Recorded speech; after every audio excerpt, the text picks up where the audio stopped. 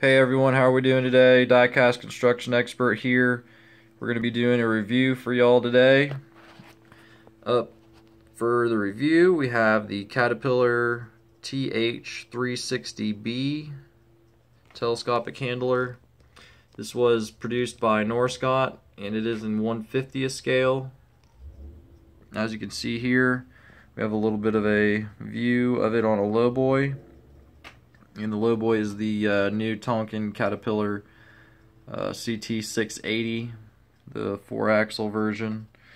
But this is going to be a short review because it's really not too terribly detailed of a model and it really doesn't do all that much. So we'll go ahead and jump right on into the review then. Alright guys, so I decided to start this with the mast at full height and full extension. And the stabilizers are down, obviously, as you can see. This is a really cool model in the respect that it's a lot better than all of the other ones in the category, but for what it is, it's not the most detailed and it's a little bit dated, for lack of a better term. As you can see by the Caterpillar logos, they are fairly old, but the functions all work very, very well. As you can see, it holds its pose with no issues at all. And as you can see also here, there are 3 stages to the boom. Along with, like I said, down here we have the folding outriggers for stability, which they aren't necessarily needed, but they are a very nice addition. They do indeed actually keep the front wheels off of the ground for stability reasons, so that's a pretty cool thing that they did there to help out with some of the realism of the model. The front and rear axles do turn, so you can do some pretty tight turns if that was something that you were interested in doing. Coming up here to the forks, if we can get a good view on them. They are going to be adjustable. You can move them side to side if you wish. They also do clip in, which is nice, so that's cool. The range of movement, that's as far down as it'll go theoretically, and it'll curl back that far, so the range of movement isn't as much as it could be. I do believe that this also came with a few work tools whenever it was, excuse me, whenever it was new in the box, but I ended up getting this just as you see it here. We got some mud flaps on the tires, nothing too crazy. We got some bolt head detailing as well.